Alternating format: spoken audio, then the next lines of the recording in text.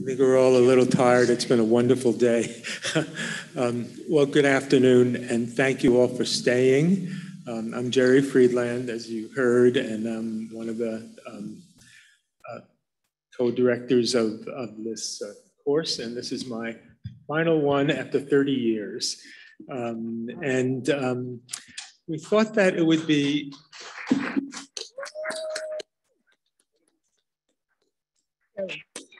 and I think I have to return the applause to you, because we're all doing this together, aren't we? That's one of the very special things about HIV/AIDS.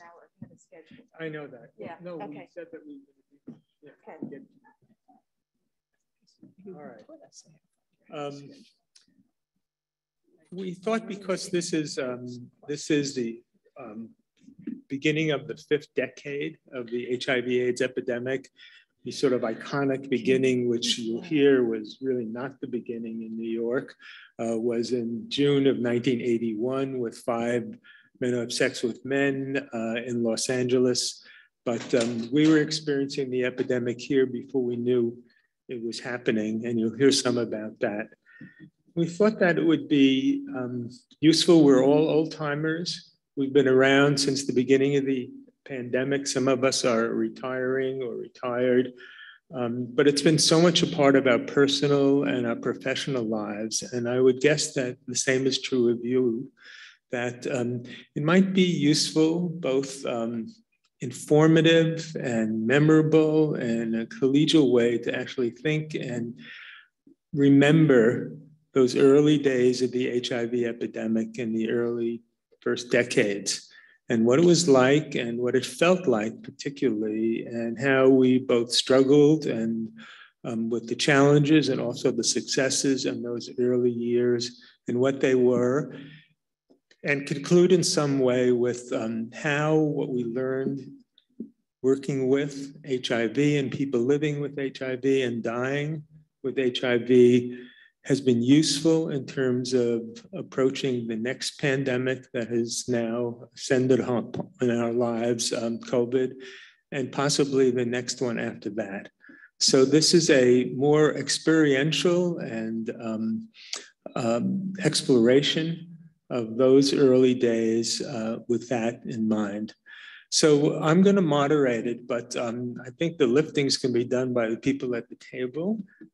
These are, and what I'd like to do is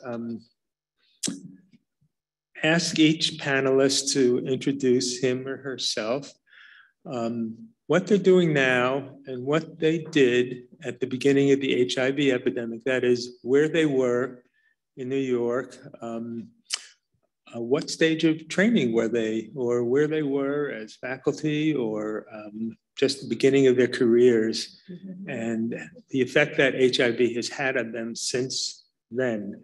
And I should tell you that I was in the Bronx at the time. Donna Futterman was there, and so was Kathy, so we were all together. But Sheldon Landesman, who you meet, was in Brooklyn, and Fred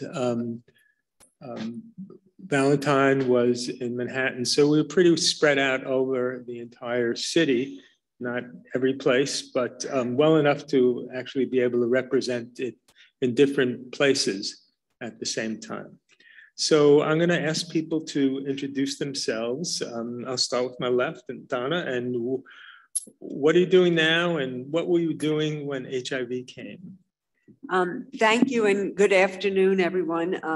It is a pleasure and honor to be here. And thank Donna and the IAS staff and Jerry, who was, an early hero in HIV and who I've always learned so much from. I'm currently a professor emeritus of pediatrics at the Albert Einstein College of Medicine. I retired last October after 32 years at the Adolescent AIDS program at Montefiore. And I became involved in HIV right at the beginning. I was in medical school. I started in '81 at Einstein. And before I started medical school, I'd been an activist in women's health and gay health. And we had a committee that was advising the mayor and the DOH on LGBT health. So I saw very early on the start of the epidemic in our community, and I really felt it was my people in our community, and it became very clear early on that this was going to be the gay health agenda for a very long time, that it was going to wipe out everything else we were doing and looking at. As I said, I was in medical school, and one of the people in our gay group at Einstein was Professor Frank Lilly, who was a virologist and cancer virologist who had studied retroviruses. And he was very, early on convinced this was a retroviral disease and understood it, and was part of the first, I guess, presidential advisory committee. And so I became very early on involved in HIV and AIDS, went to the first CDC conference in Atlanta. And it was hard to be a medical student because I felt I had to have delayed gratification. I wanted to just jump in and make this be my life because I saw so many people were, but I knew I had to continue my training and I was very invested in it. Fourth year elective, I worked for Jerry and went on rounds with him and saw my very first HIV positive patient, a young Latino gay man in the Bronx who was really dying of AIDS. And all he kept saying to me was, I wish I wasn't gay. I would pray away being gay to not have this. And it was very dramatic how much that internalized homophobia was affecting him and was all he could think about, and was quite sad. Moving on, I'm not going to go into a whole career, but I went into pediatrics for my residency. By then, it was very clear it was also a pediatric disease. One of the earliest discoveries that Jerry and his team made was that this was not transmitted casually within families. And that was such a relief. But people really didn't get it. And I think we're going to have a chance to talk about the reaction of other medical providers in further questions. But that was my beginning in this. So Kathy, can you? So I'm Kathryn Anastos, and I'm currently the professor of medicine, of epidemiology and population health, and of women's health OBGYN at Albert Einstein College of Medicine. I, for many years, was a primary care provider for people living with HIV in a integrated general medical setting, so not in an ID clinic, but in a general medical clinic. Most of that in the Bronx and the South Bronx. I also currently do a lot of work in Central Africa in 5 countries, but most in the country of Rwanda. At the time that HIV hit, there is this well of grief for those of us who worked, and it always makes me start to cry. So if I'm teary, forgive me. I was a second year resident in social medicine at Montefiore Medical Center at the time, when the Bronx was among the early communities hit with HIV. And it was an incredibly intense time emotionally, very similar really to what's happening now with the pandemic, especially what the pandemic was like in New York, the COVID pandemic in March, April, May of 2020. It was that level of medical intensity. I had entered medicine as a vehicle for social change, and I wasn't quite sure how that would work. But certainly the HIV epidemic was one way. I was a primary care doc. I graduated from my training program. I became a primary care doc at Bronx, Lebanon, and dealt with the intensity of so many people. I think what made me hard to imagine is we didn't know what HIV was when it first happened. So we just knew young people were coming in dying. We figured it was infectious, We knew which groups of people were getting it, but we weren't giving primary care then. People came in dying, and they maybe would recover enough to go home for a little bit. And then they would die, everyone we were able to diagnose. So I think I'll stop there. We'll come back to some of that because I really want to ask everyone to describe their first encounter with HIV, and we'll hear that. Sheldon? Sure. Hi, good afternoon. Thank you all for being here. And thank the organizers here, Donna, Jerry, and all the rest for the privilege of telling you what the early years were about. Currently, I'm a professor of medicine at Downstate Medical Center in the Infectious Disease Division, although I only work 2 days a week because I'm partially retired. And most of my work these days has been in medical education. An answer to your question perhaps earlier, my first AIDS patient that I saw but didn't know it, okay, was actually in 1978. I was just a junior faculty person just starting at Kings County Hospital. And for those of you from New York know, it's one of the safety net hospitals in Brooklyn, serving a largely urban inner city underserved minority. And on my first month on the wards, the students presented to me a couple cases, or the residents presented. One of them, actually several of them, were people who had come from Rikers Island, which is a big New York City prison, who had fever, lymphadenopathy, and weight loss. We worked the patient up as you would normally do. We looked for Hodgkin's disease, non-Hodgkin's lymphoma, tuberculosis. All of it was negative. We send them back out with a presumptive diagnosis of TB for treatment.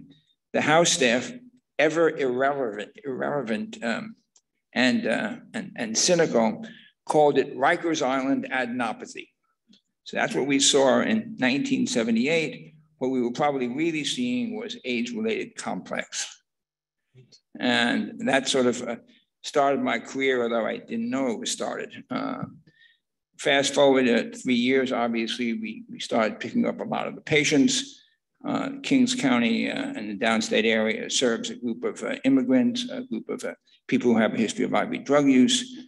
It didn't serve very many people who were bisexual or gay, and our population was almost exclusively in the minority community, who had fewer little resources to handle the multiple diseases that they got. And I worked in that for about 25 years. And then after setting up clinics and doing a bunch of research on ethical issues and epidemiology, I ended up doing medical education. Thanks, Sheldon. And down the line, Fred Valentine from NYU. My first encounter with HIV occurred one evening in November of 1980. I was the attending physician. I was basically doing immunology funded by the IDA. And Jeff Green, who was one of our best ID fellows, called me in because he couldn't figure out a patient's pneumonia.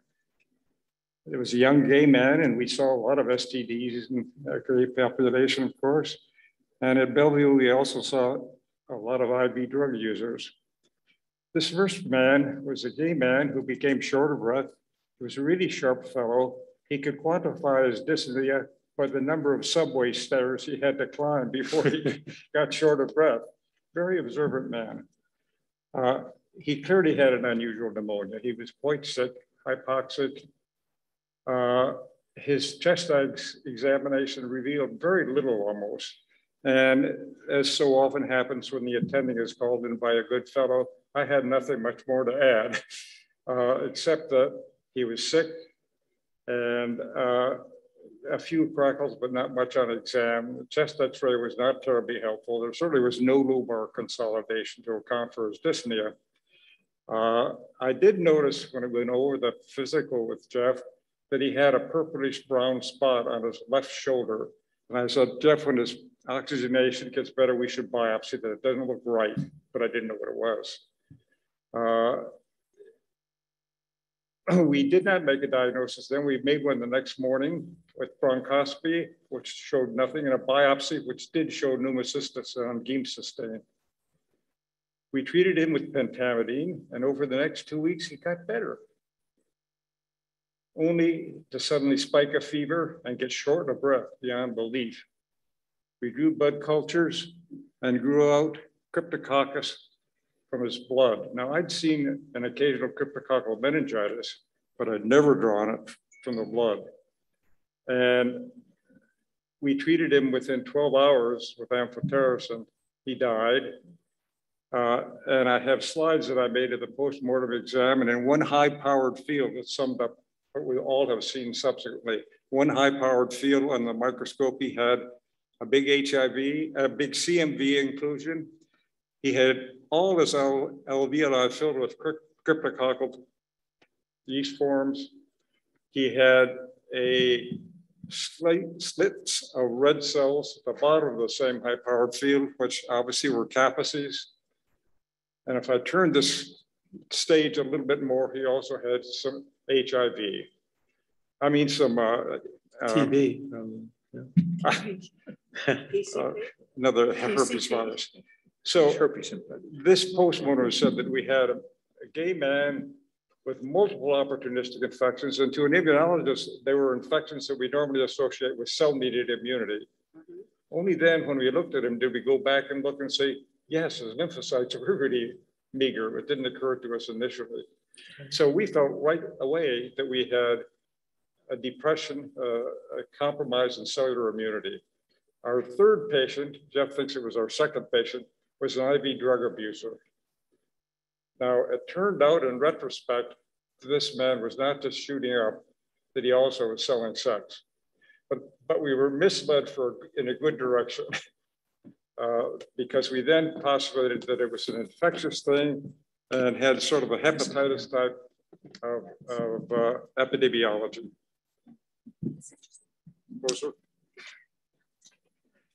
And that led us into a very long story, most of which you know. We'll get to it. Struggling with the OIs, we became quite good at it.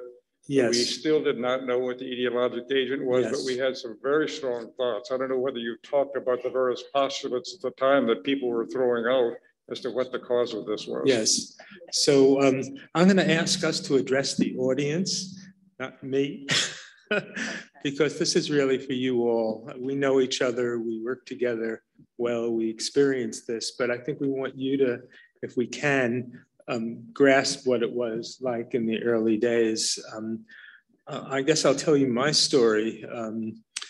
I came to work back to New York in 1981. I had worked in Boston, trained in infectious diseases and public health, and Africa and the Middle East, and thought I really knew a lot about infectious diseases and had seen everything. And in July of that year, I was making infectious disease rounds, and that was the time in which North Central Bronx Hospital was next to Montefiore. It was a municipal hospital, and these 3 young men in the intensive care unit who were dying of a respiratory infection, which was unclear.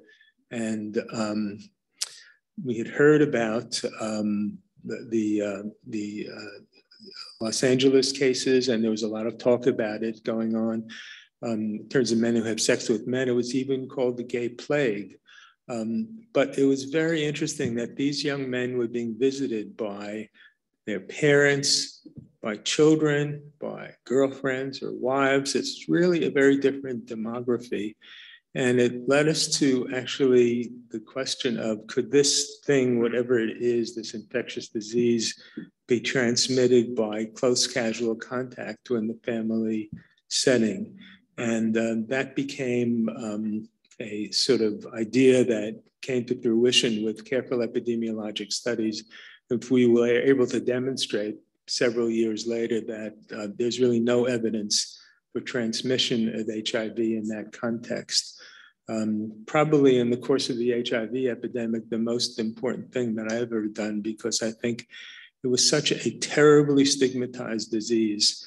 And one of the things that empowered the stigma was fear of transmission. And don't go near someone with HIV. You might catch it. Don't be in the same room. Don't let them work in your position, in your job. Kick them out of your family. And there was policy that followed that enabled actually, at least in legal ways and in school and in employment and in other public health ways, the treatment of people living with HIV as anybody else. So I just wanted to make that point. I wanted to say that, so that was my first encounter, I should say, with it in the Bronx. And it was a very interesting encounter. Those 3 men died.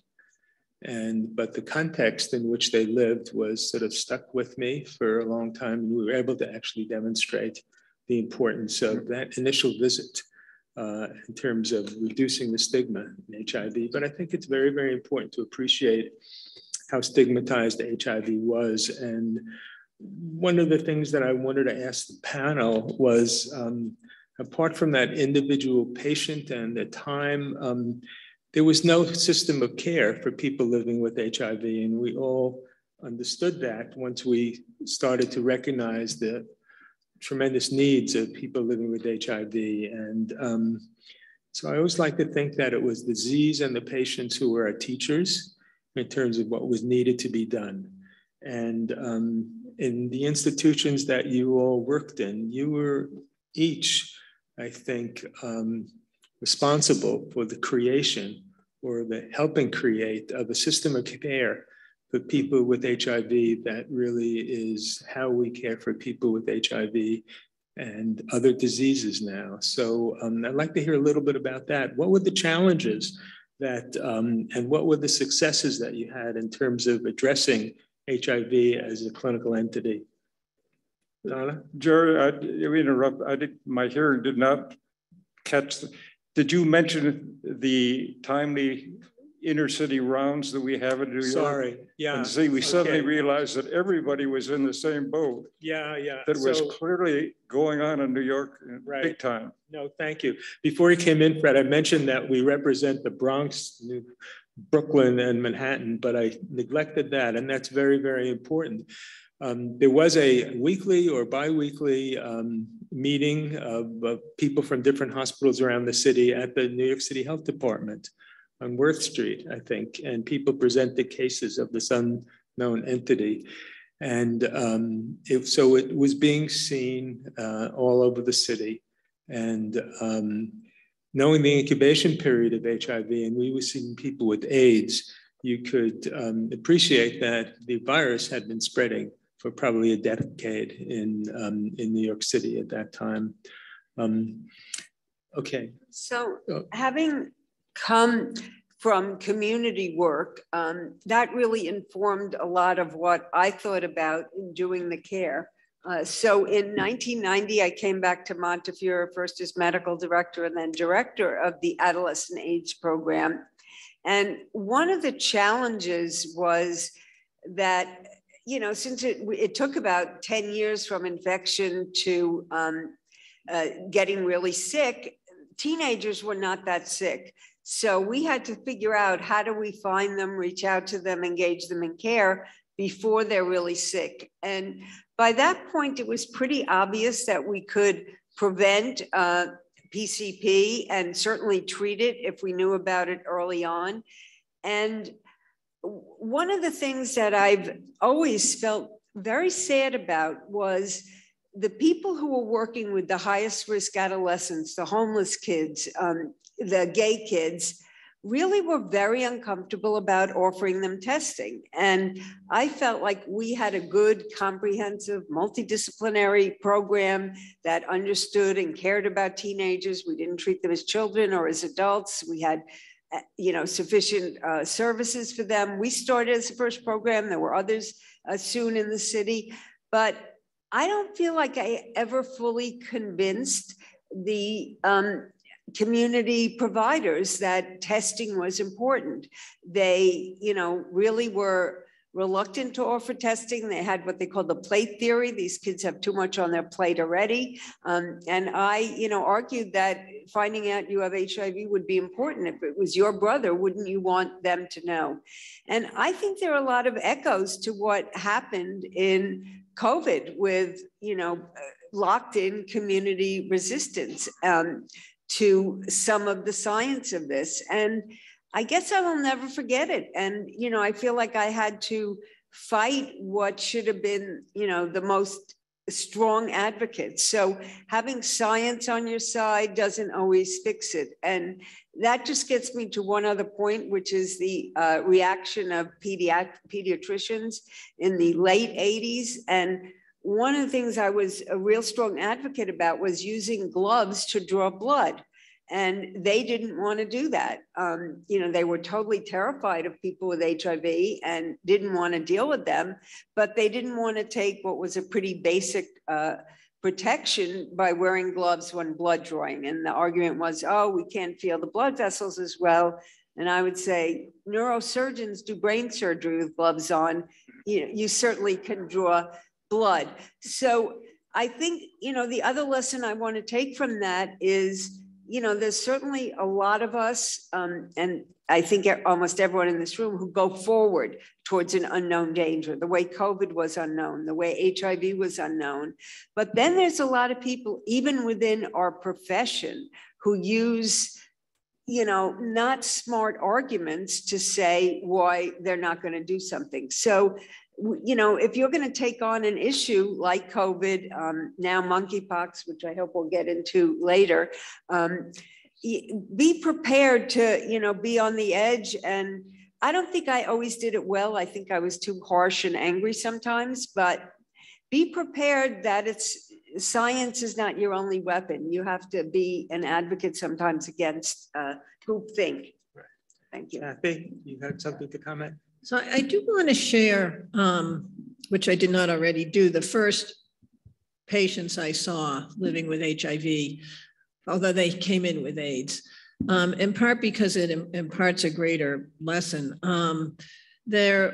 I was a second-year resident early in the beginning of my second year, and actually the first person I heard about was presented at a morning report, and with a sort of classic story that none of us knew yet of residents. It was probably one of the first patients in the hospital, was at North Central Bronx, the city hospital. And the person presenting the case reveals near the end that the patient, who was a young man, confessed to being homosexual. And there was, the racism, the sexism, the homophobia was really strong, much, much more so than now. And it's part of why I think we have to take a long view on how we advocate for change over time. But the patients I took care of, there were two who lived with each other. They were partners, a woman and a man. The man came in first. You may remember this, Jerry. Jerry was my mentor and teacher, and this was on his team. The man came in with PCP. We diagnosed it pretty quickly. He went to the ICU and he died. A few days later, his partner and the mother of their baby, an infant, came in, very short of breath. And I have such a vivid memory of rolling her in her bed to the ICU, where she died of PCP. And it turned out that she was the first patient accepted by the CDC, by my understanding, Jerry, as heterosexually infected, meaning in the beginning, the stigma was so high that in the beginning of the AIDS epidemic, basically the public health officials were saying, these women must be lying about whether they use drugs. They're getting it because they're using drugs. They must be lying. And we're not accepting that it was a heterosexually transmitted disease. So that it's like COVID. How little did we know? Yeah, I think, you know, there were these people considered what was then AIDS the 4-H disease. I don't know if any of you have heard that before. Homosexuals, heroin users, hemophiliacs, and Haitians. And each one of those carried a stigmatizing connotation to them and made it even harder. So it was really primitive and so poorly understood and so insensitive. And invariably, the sense you had was the victim, quotes, was being blamed. But the question you asked actually was systems of care. I did leave Montefiore and go to Bronx, Lebanon, where my job as a primary care doc was to help develop high quality primary care services. That was in 1988 that I moved, and it was around 1988. Oh, okay. And around that time is when HIV became a primary care disease because of AZT. It was the first, you know, before that we treated very little preventively. I guess we had Bactrim before that. For a couple of years before that, we had Bactrim. But the other thing to realize, the systems of care for the poor in New York City were just horrendous. There wasn't much primary care. It really was episodic care. There was very little primary care at all. So the part of my job there was to transform a system that delivered poor care to try to make it an optimal primary care system. And we did then develop a specific clinic for people living with HIV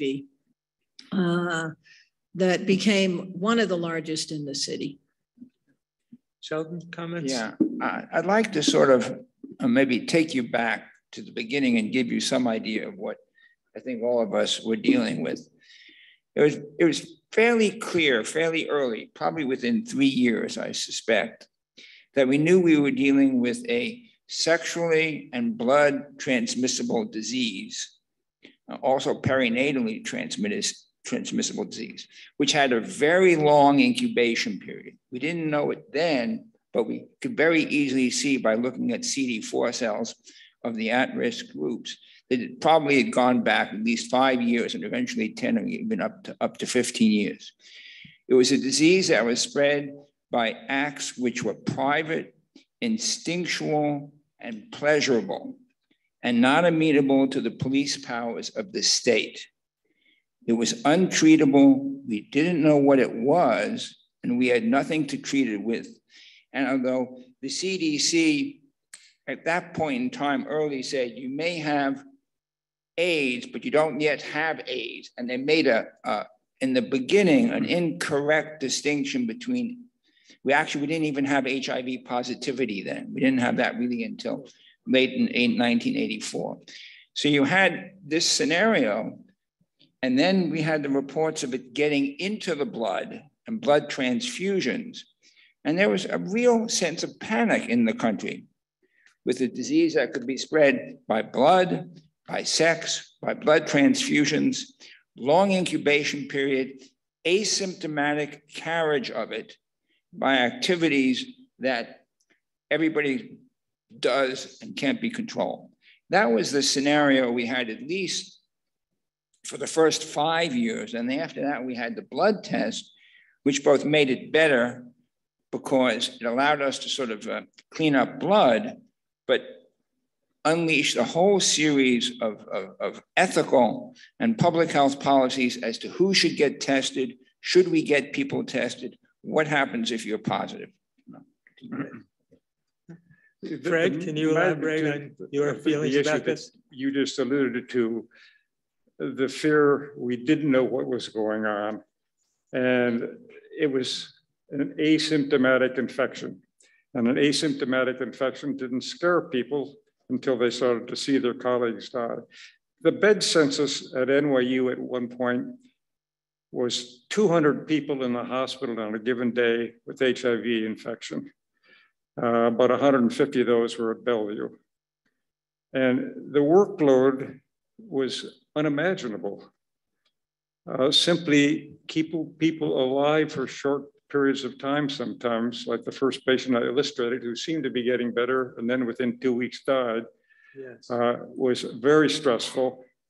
There were no drugs. And we can perhaps talk about some of the angst that we went through to develop drugs because it was not straightforward.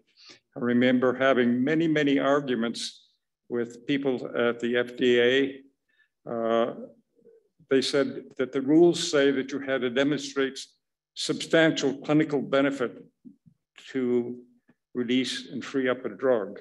But we were trying to find out what drugs to do, and we didn't even know how to be able to test them.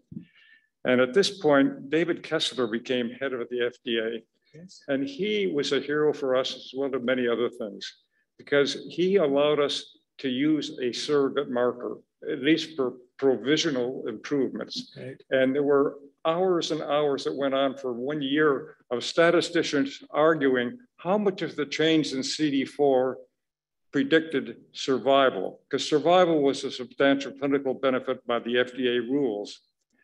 And what part of survival was associated with the change in CD4? I remember sitting through hours of meetings with statisticians as they wrestled with this point by more and more sophisticated analyses that I couldn't begin to understand. Right.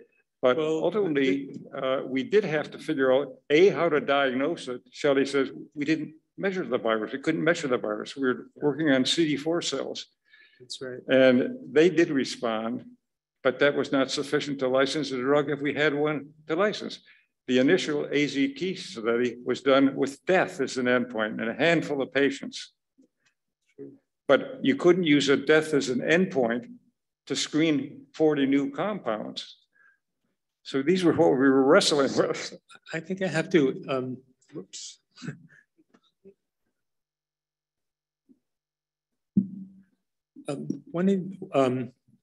Yes, it took, well, I guess things have moved so fast with COVID, as I think we heard from Carlos, and the difference between the timing of the studies and the duration of time that it took to get to where we are with COVID compared to HIV, which took decades really to have effective treatment, and all of the time leading up to that was really, we had very little to offer in terms of treating HIV, although I'd have to say that we became extremely, extremely competent in dealing with these unusual opportunistic diseases that none of us had really seen before, except for tuberculosis, and able to get people out of the hospital, learn to actually prophylax them so that they could avoid a second event. And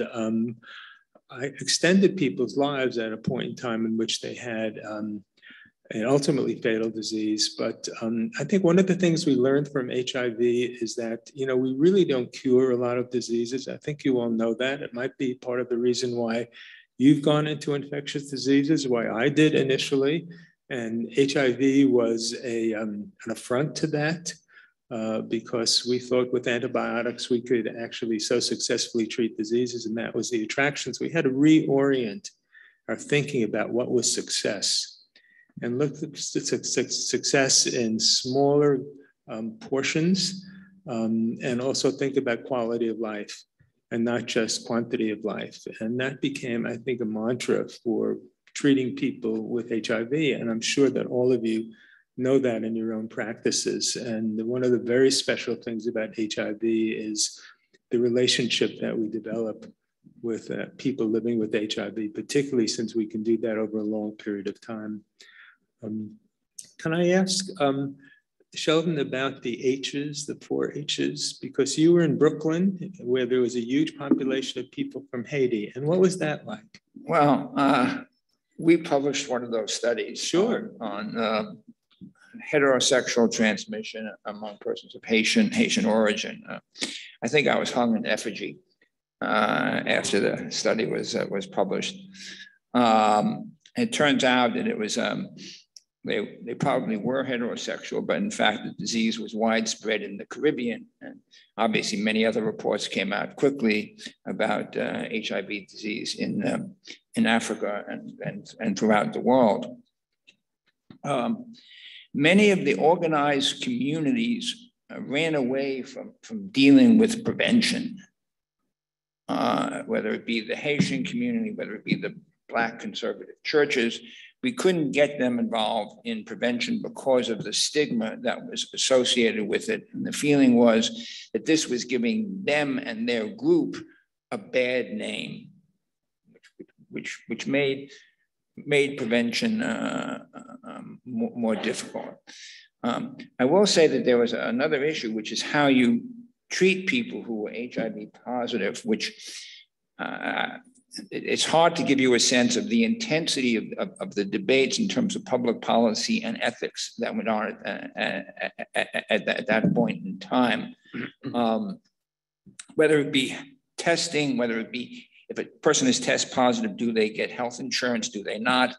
And actually there are some fairly nasty articles written out. There was a call that we should treat HIV disease like every other STD, and that we should round them up and treat them. But of course, we couldn't treat them because we didn't know what it was, but how to treat them. And I do remember an article that was published, I believe, in the Wall Street Journal way back when, where the author said, gay men have made war on nature and nature has made war back against them.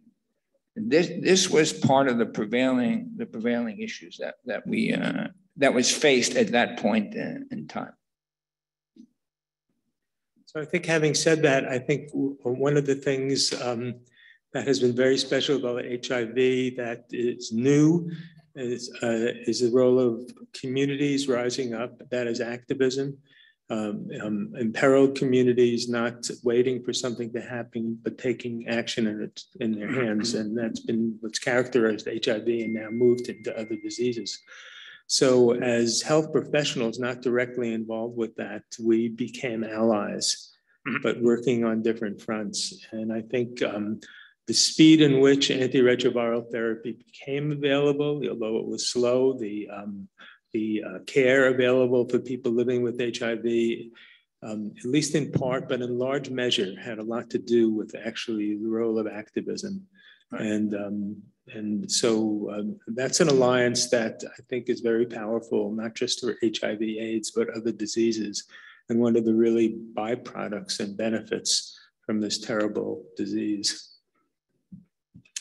I'd like to ask, since you all worked in institutions and you mentioned them, what was the response of your institution and the people who you worked with, not just the people who were attracted to HIV, in terms of this new disease and now this institution having to deal with it? And so who would like to take that on? Yeah. Okay, Donna, go on, Donna. I hate to be super critical, but my chair in pediatrics said, don't have this as your career. It'll ruin you. It's a dead end. You won't go anywhere with it. He saw HIV in children as just a combination of a nothing burger and a terrible choice. And we built our clinic 100% on grants, and the grants were care grants. We got HHS had a Ryan White program that funded us well for comprehensive care. We had grants from New York City and state, as well as research grants from NIH.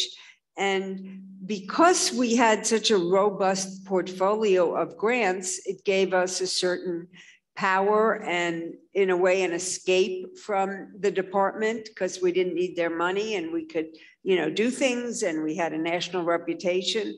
And I think some of that strength really was threatening to a lot of people. You know, people wanted in, they wanted in on our money. They, you know, while they were also, you know, highly uncomfortable with the patients that we were taking care of.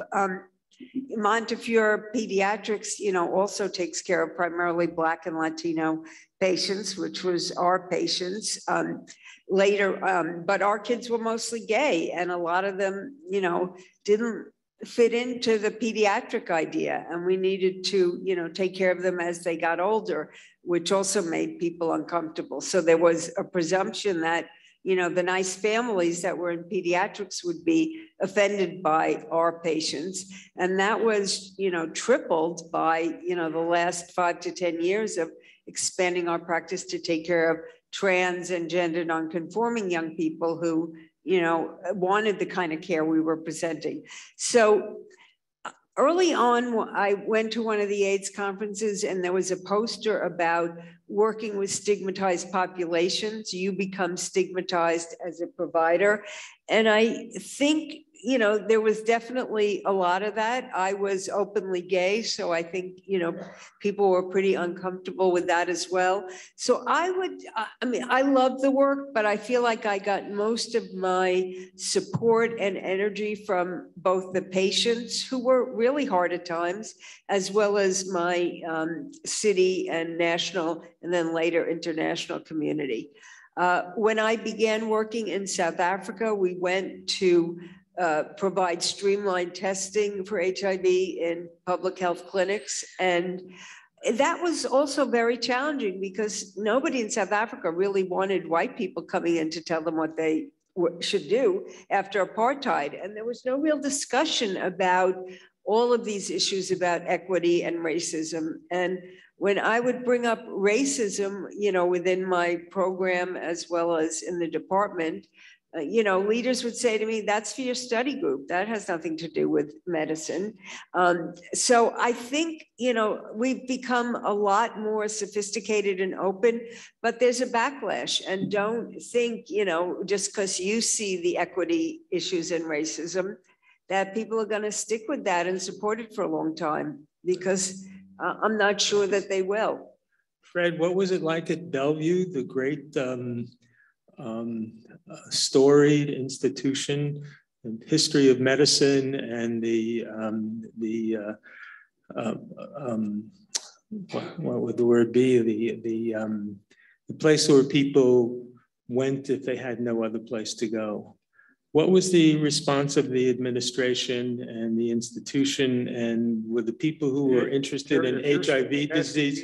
A question I can't hear you. Oh. What was the response of Bellevue? What was the response of Bellevue to the epidemic? Yeah, the response of Bellevue to HIV was, I think, quite an admirable one. We are the hospital of last resort, as are all of the HHC hospitals. Yes. NYU itself was not very receptive to HIV. And it was a wide open secret that our dean said, we don't want NYU to become an HIV hospital. Right. At Bellevue, you had the usual anxiety about infection. Some nurses were afraid. One of the most influential papers, Jerry, came from you in easing this phrase, and that was the study of families that used the same toothbrush and did not transmit. I have used that 1,000 times in talking to people. It was an important concept. We also, in my lab, were growing up buckets of HIV because we were studying it. And we instituted some lab safety very much. Initially, we did not even have biohazard hoods, and I was culturing with bare hands very carefully. We then got biohazard hoods. We adopted the CDC regulations. We went one step further. In tissue culture, you traditionally put antibiotics and antifungal agents in your, so we said, if we're going to have sloppy technique, we're going to pick it up by a bacterial contamination. We stopped using antibiotics in our long-term tissue cultures, just to ensure that everybody worked very safely. And we did. And we had one needle stick in years and years, which was immediately handled with no problem. So safety was a concern. Bellevue itself responded. HHC put money into this. In fact, They paid one of my colleagues, Bob Holzman, to go out and look at Paul Wolverding set up in California to see how we could deal with this onslaught of patients, and he helped a great deal. So Bellevue responded, and the city responded, I think, very nicely. Sheldon, would you agree from downstate in Kings County? The answer is Health and Hospitals Corporation did. It took a little while. Our first clinic was on the 4th floor walk-up with 3 rooms they gave us using some staff I had from other antibiotic drug programs, drug grants, okay? But I remember eventually, I think it was Dr. Bobby Cohn, who was vice president, and Joe Abbey Buford, who was president. They allocated teams to each hospital depending upon how many HIV patients you had. And you had 1 or 2 support staff, a nurse practitioner or a PA, and 1 or 2 doctors per X number of teams. We got 2 or 3 teams. I'm sure you got the same number of teams that we had to sort of set up clinical services for the patients. Good. So my impression was that many of the private hospitals or the not-for-profit hospitals did not want to consider themselves as places where there were people with AIDS. And as you said, the municipal hospitals, in all the boroughs actually responded responsibly and with fewer resources. Well, if I could tell you a story about that. After 1985, late 84, just before the HIV test became licensed, we were working with NIH on it. And we had decided to see how many of our patients on the wards were infected. So we did an anonymous, voluntary blood draw on all the patients on one day on the HIV, on the general medicine ward. And we sent them off to NIH and got back our results. At around the same time, the president of the medical center, who had been ignoring the problem, finally realized we really had to deal with it because they felt the applications to the medical school, applications to the residency, people didn't want to come to New York to do their medical training because of it. Going down, okay? And he convened a conference or a meeting, a scientific meeting to sort of discuss the implications. And I was the head of the scientific committee. He opened up the meeting by saying, well, we have to confront this problem. We don't want to become an AIDS hospital. And then he asked me to start the meeting. And I said, Mr. President, we are an AIDS hospital. 70% of the patients on the wards are HIV positive. You are an AIDS hospital. It's not something that's different from the days when the hospitals were TB hospitals, were staph hospitals, were polio hospitals. We just have to deal with it. At Bellevue, once we set up a separate HIV service with separate dedicated nursing staff, yes, and with an intention on the attendings to put our best teachers on that service, the house staff love to go to that service. Yeah, I think we had the same experience at Montefiore in North Central Bronx, and we developed a multidisciplinary team, which included social workers, clergy, because most of our people who we cared for were deeply religious, much more so than the doctors who were caring for them. And that was very important. I would walk into a room, and if I saw a Bible, on which you often would, I would ask people, what are they reading and why? And so we had a clergy, Reverend Davenport, join our team and make rounds. All of this was very, very important in terms, again, the quality of life of people living with HIV. Yes. We should comment that, I mean, I agree as an adult, a physician taking care of adults at Montefiore, I felt well supported. And that was particularly true also at Bronx, Lebanon, where 25% of all inpatients were hospitalized because of HIV during the heavy years. But we should comment on what New York State Medicaid did, because it changed what the hospitals did, I felt, and both for the outpatient setting and the inpatient setting, which is they changed the reimbursement structure in a way that hospitals didn't lose so much money or maybe could break even. And it therefore encouraged the multiple hospitals to assume much more care and put in much better outpatient facilities for people living with HIV. Yeah, Nick Rango took over the New York State Department of Health on that. You combine the public health aspects and the reimbursement aspects, which made HIV a money maker for the hospitals, which is why we managed to get more resources going forward. And I think that was also true with COVID. You know, you really see the impact of politics and funding on what we are able to do medically. And I think, you know, us being in alliance and then getting good people in, you know, we had 4 years of a horrible response to health problems, but, you know, the leadership really makes a difference and also gets constrained by politics. So we should mention ACT UP.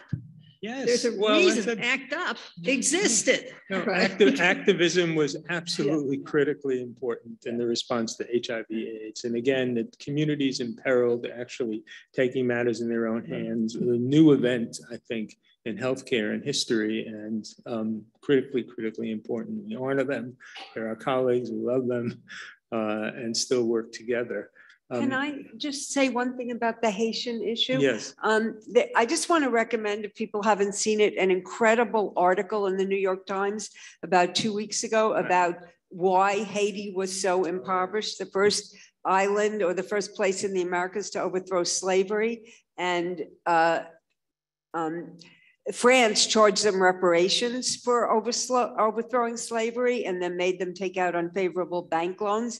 But I knew the story of Haiti being corrupt and that's why it was so poor. But this upends this and tells the real story why Haiti went from being the richest colony to the poorest place in the Americas. And I think that, you know, really affected why that community was hit with HIV.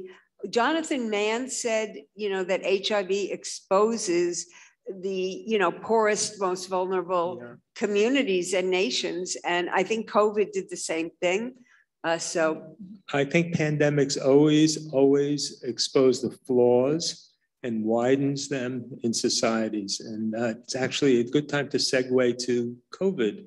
And what does the panel think we learned in the years of HIV that has been relevant and important in terms of confronting the next pandemic that we now have?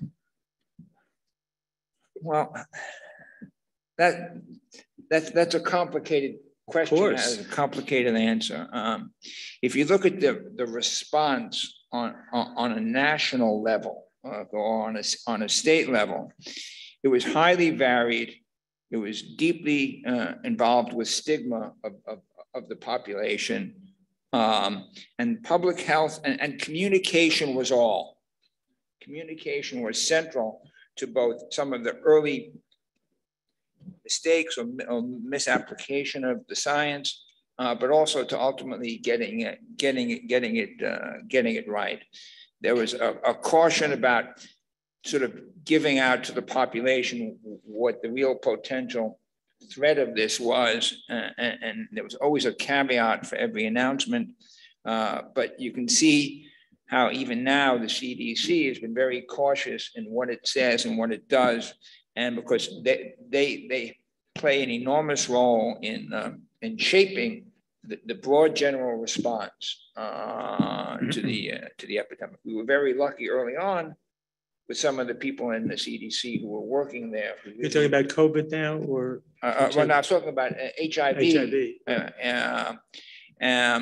But not surprisingly, there are always missteps. One has to be generous in one's judgment on these things. And there were also folks or people who so after there were the blood cases that came out, there were some very senior blood banking people who said, this is not really a blood disease, it's something else. Yeah. And for a long time, or for a significant amount of time, they didn't buy into that, and screening programs slowed down. So Sheldon, what is the lesson from HIV that applies to COVID in this? The lesson from, you sort of have to you have to pay attention to the science. I mean, Okay. I think that was a lesson, and you have to. That was missed in some of the areas Okay. on the blood issue, on some of the issues with hemophiliacs. You have to pay attention to the science because you Fred, don't want. you're a basic scientist or started out as one. What do you think?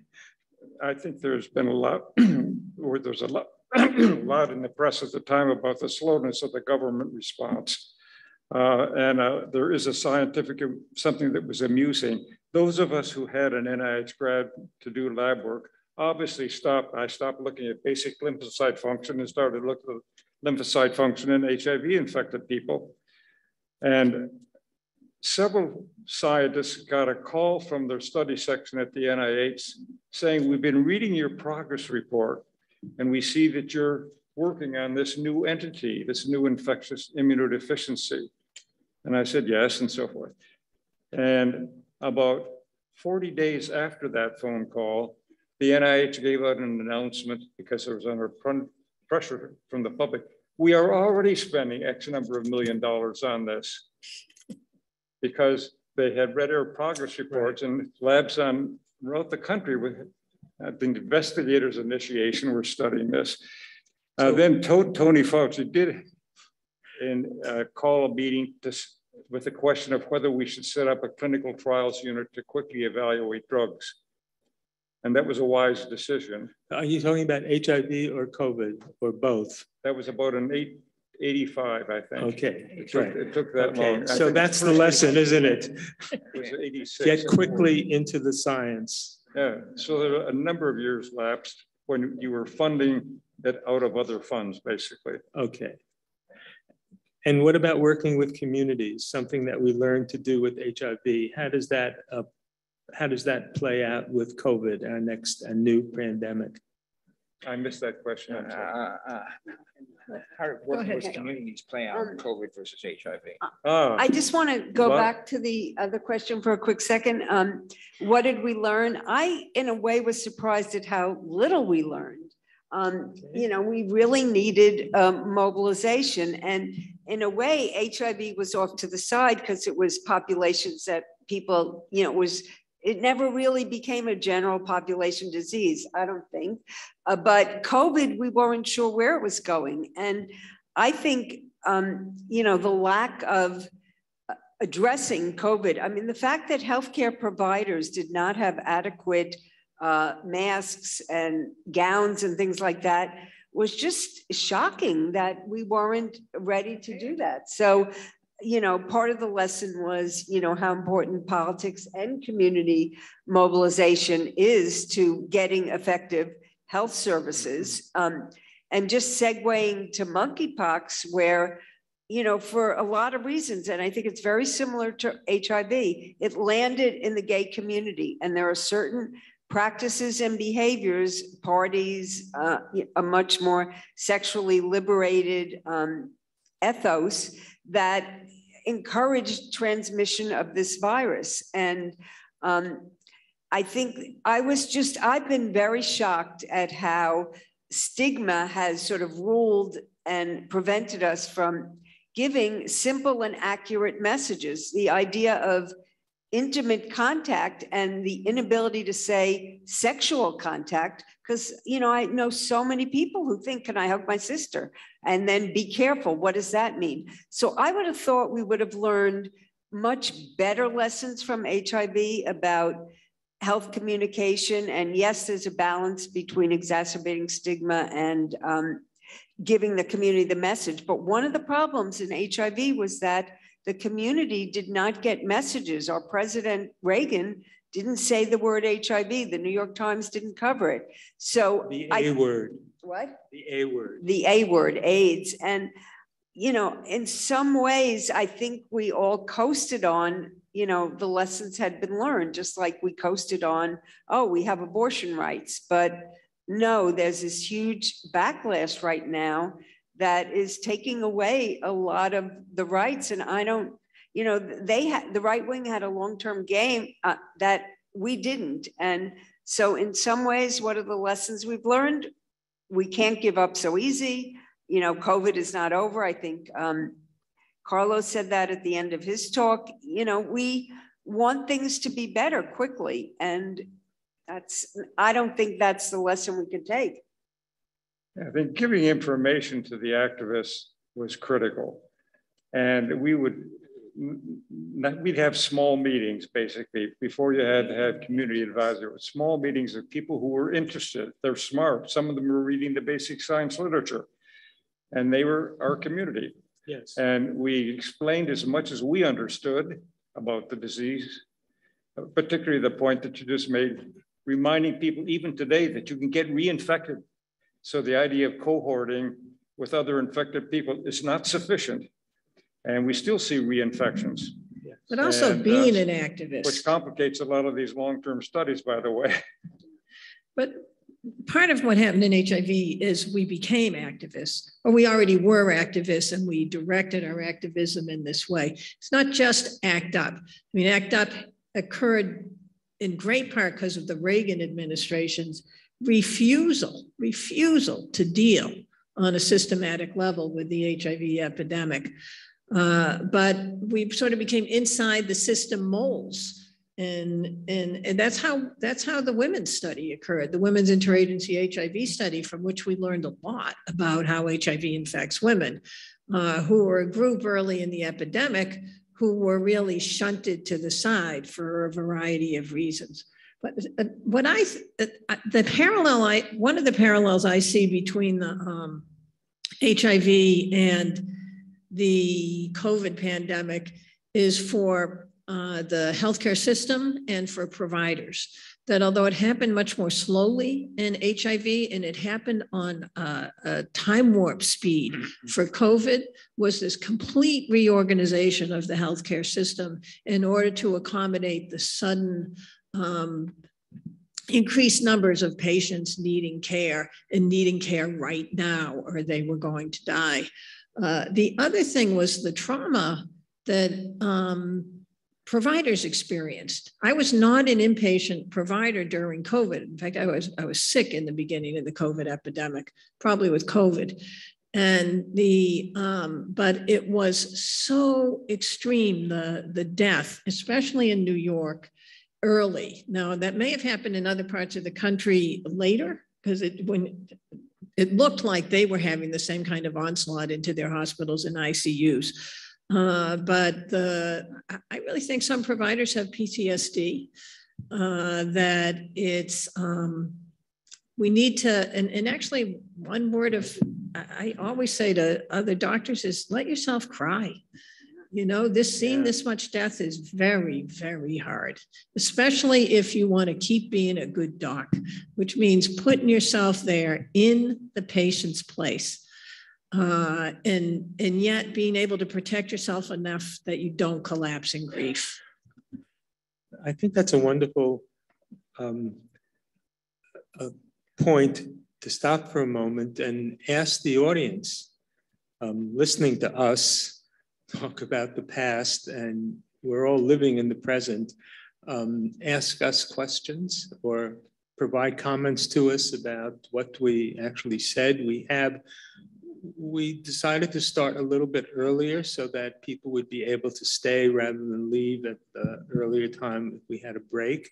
So there's an opportunity to hear from you, and I think we'd like to. So I think you can use the system to provide questions. We will try to. Slido, use Slido. I don't know how to do it. So There's no this.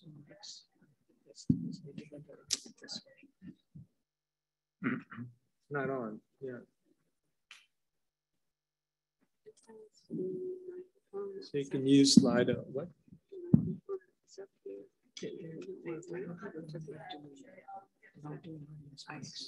Oh. Just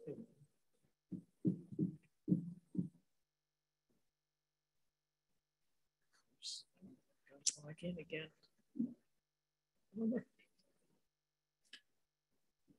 Well, while we're waiting, let me ask another question then, waiting for yours.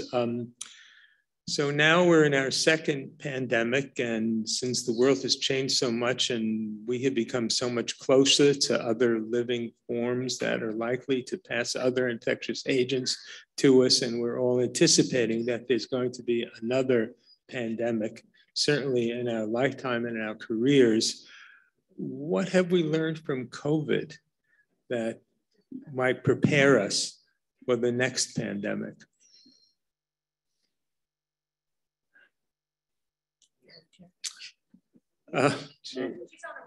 She's on her way. Okay. Jerry, you want to try that one? You can. We don't have a microphone, but if We'll bring one. You could send a mic. Jerry, I can, I think, part answer that question. Okay, well, I want to hear from the audience if anyone has a question. Anyone? Comment? Yeah, a comment? Yes, please. Hi. Hey, Jeff. Brooklyn's in the house.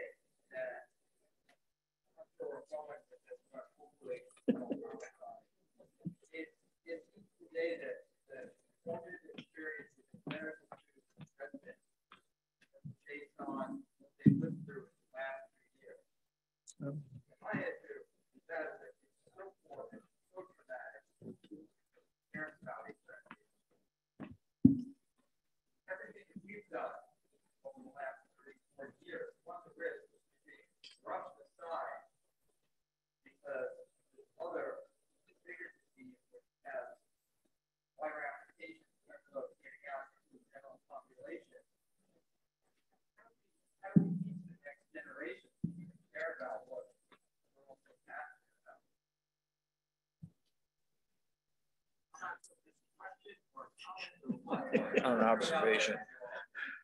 Well, it's a comment and a question. Yeah, I think one has the sense that COVID has taken all the oxygen out of the air, and because it's been so broad, as was said, it was so rapid, and everything about it is so fast, as the rest of our lives are. And it's hard to catch your breath, but I think we're the ones who have to advocate and continue for HIV. Fortunately, the structures exist. They exist in all of our institutions. The resources exist. We heard today about the future in terms of therapy and the utilization of drugs and prevention. I mean, the work has been going on, and there is a population of all of us who are working in so many different levels. So I don't think that it will be lost. I think resources are,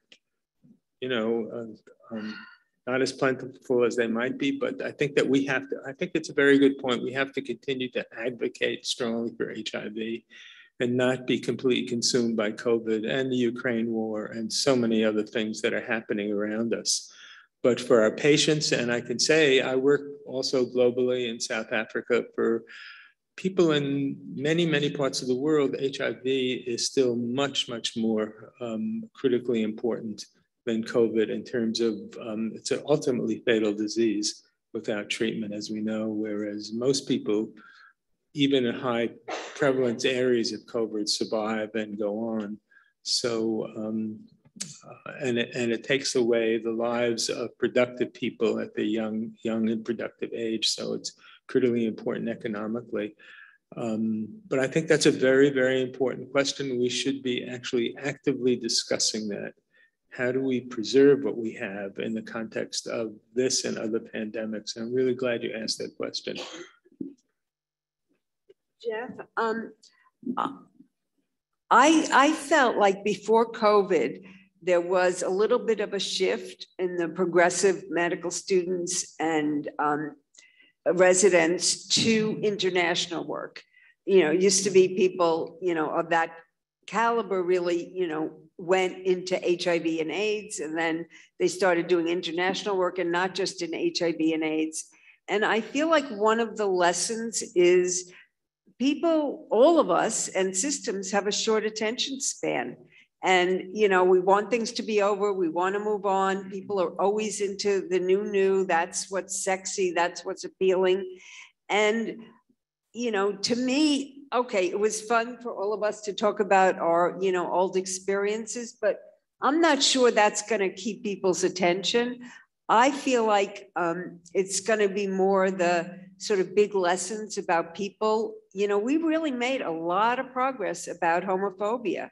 We made, you know, more recently, I don't think we've made progress, but we certainly have brought attention to racism and health inequities. And I feel like if we can bring those lessons forward as opposed to a specific disease model, you know, I think we have to keep advocating for people to do this work, for funding to still be there, you know, but I feel like, you know, maybe the heart and interests of people is gonna, you know, be more in the sort of topics surrounding it. And, you know, monkeypox is, you know, we are now faced with the exact same challenges of, do you, you know, talk about it and give people warnings, or do you not, you know, promote stigma? Boy, that was a AIDS 101 early 80s conversation.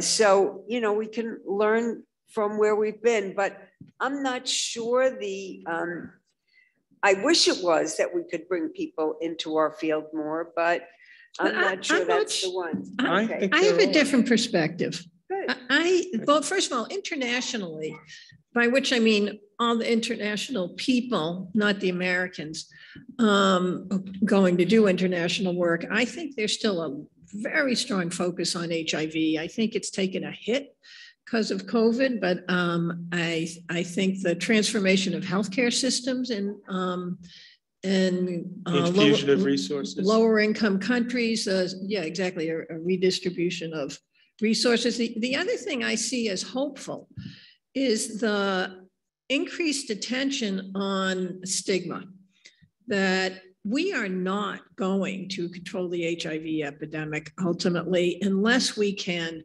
mitigate substantially the stigma that populations are experiencing.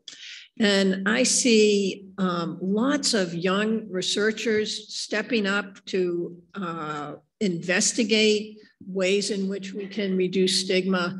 Now, a lot of my work is done internationally. In fact, all my new research is done internationally, but I work with a group who do a lot of research in the United States, and the funding agencies are funding research about ways to prevent HIV infection. So in terms of HIV, I feel hopeful. I feel hopeful that we will beat it in my lifetime, not my working lifetime, but my lifetime. Yours, not mine. Sheldon, the comments. In response to Jeff's comment and observation and question, I think there really has been a decrease in the intensity, and it's become more focal, sort of like an abscess that has come together only in a positive way around people. What an analogy.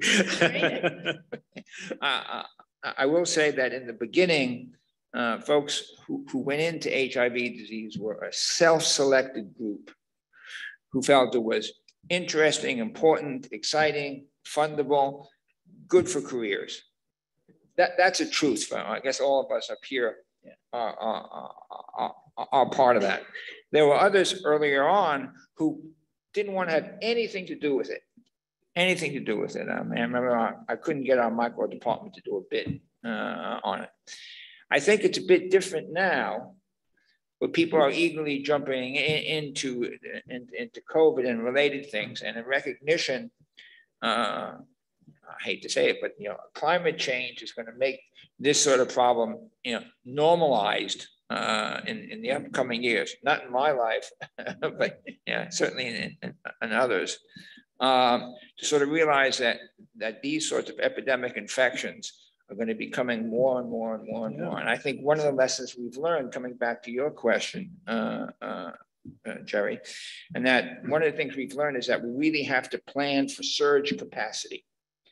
All hospitals now have plans for emergency surge capacity in a better way than we had them before. That was a useful lesson. Yes, it's true. That we have.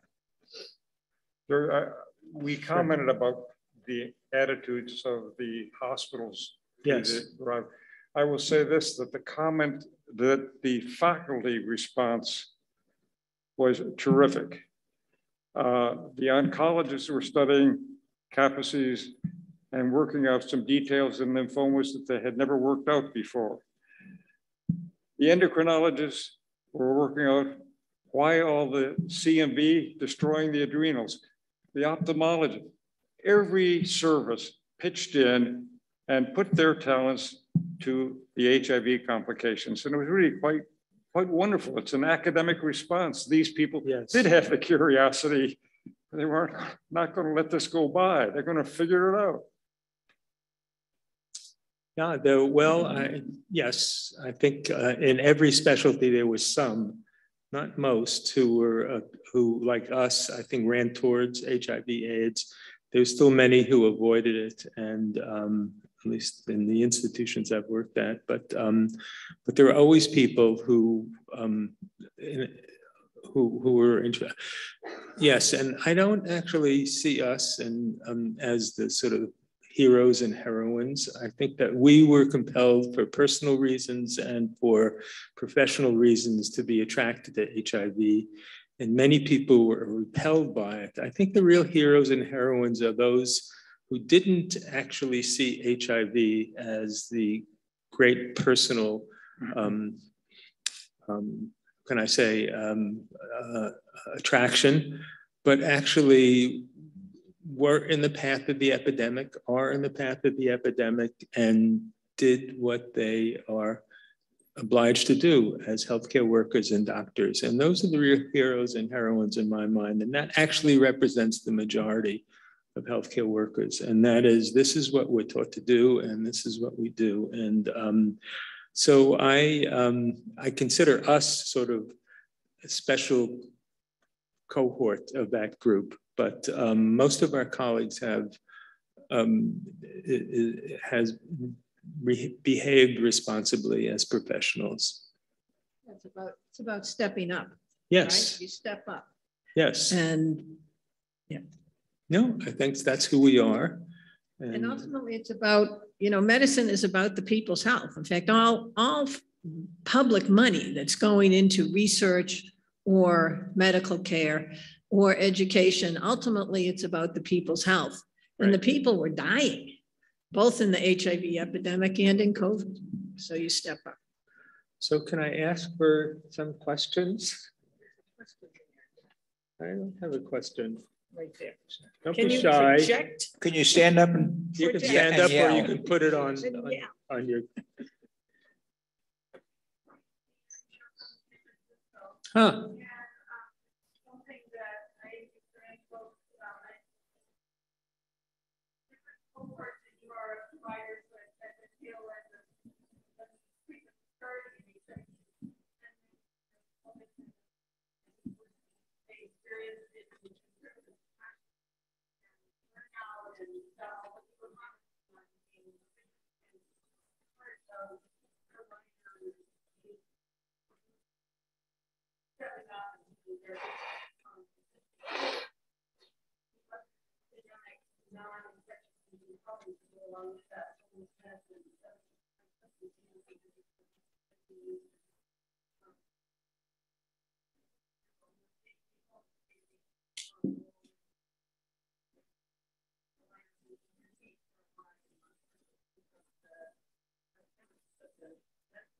Yeah.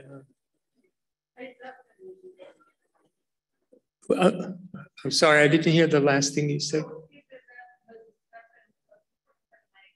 Yes. Sure. Yeah. Yes, sir, in the back.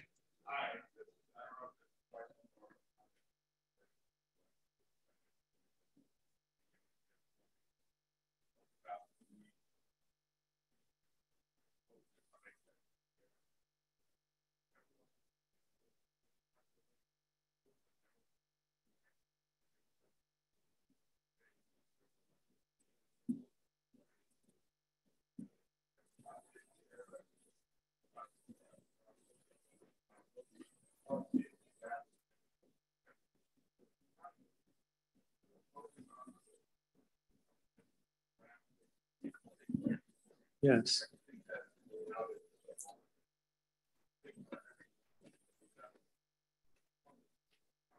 Right.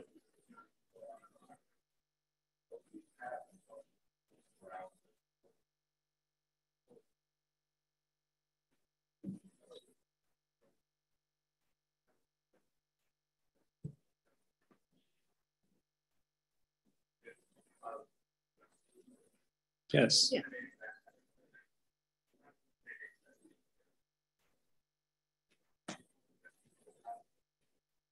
Yes.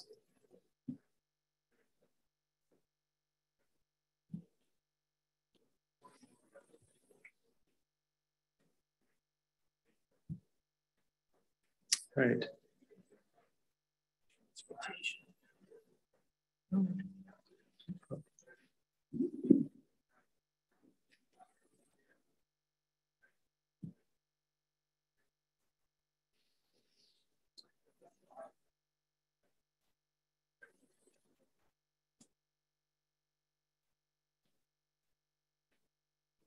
Thank you. Yes.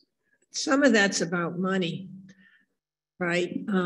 In fact, besides New York Medicaid, which is the Ryan White Care Act, allows us to put that into our systems. And yeah, the social determinants of health are, the more we can address those, the better we will get at reaching the populations of people with HIV who do not currently have a suppressed viral load. So I totally agree with what you've said.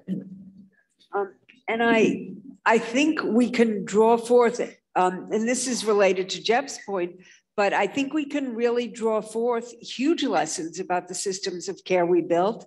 You know, they did address, we didn't use those words, but they did address social determinants of health. We knew we couldn't have a clinic and get people to come regularly unless we looked at, you know, reminders and transportation and health insurance and translation. And I think, you know, if we can draw forth some of those lessons and, you know, ask for them to be part of the funding mix and what is covered, I think, you know, those are some of the incredibly important lessons of HIV. I couldn't hear everything you were saying, but I think you were sort of arguing for addressing some of those issues in our current systems of care. And I think that's crucial. And how do we, you know, get a sufficient mass and energy to do that? Because it took a lot of activism and advocacy to make that happen. And, you know,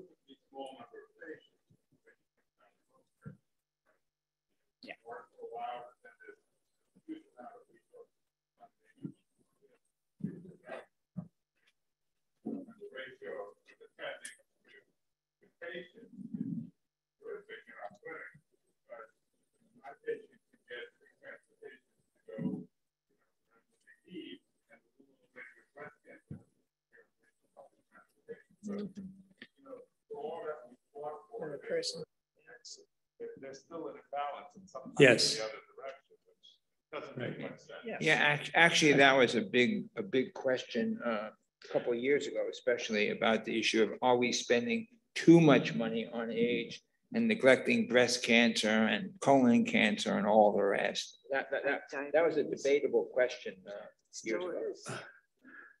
I think thanks for your comments and questions. I wanted to, we're going to come to a close because we started this session half an hour earlier. We close earlier and it's approaching 4.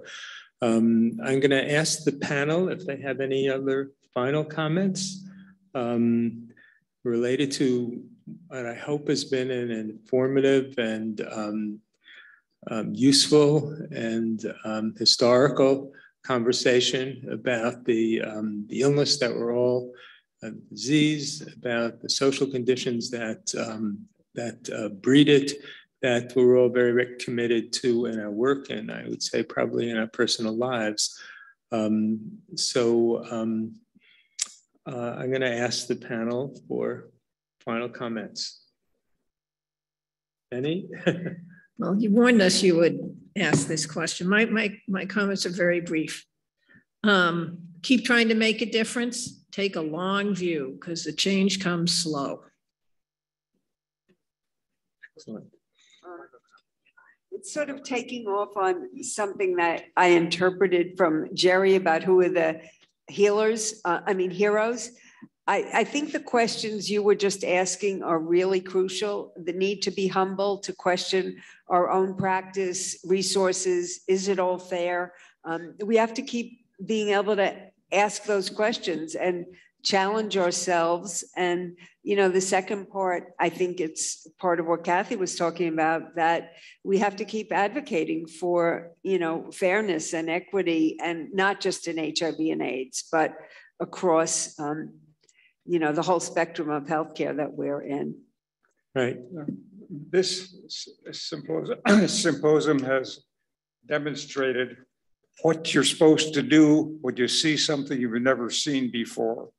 And all of us in any branch of medicine, but particularly infectious diseases, are going to see things that you've never seen before. That's the fun of infectious diseases. It's also the challenge. And I think everybody has to be alert, be ready to be surprised.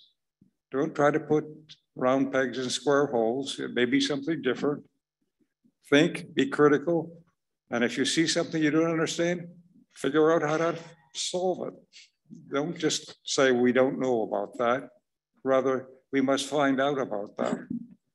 Thank you, Fred. Sheldon? I think I'll just echo Fred's comment. Okay, so so I'd like to, thank you all. Thank you to our panel, Thank you, colleagues Jerry. and friends. Thank you all.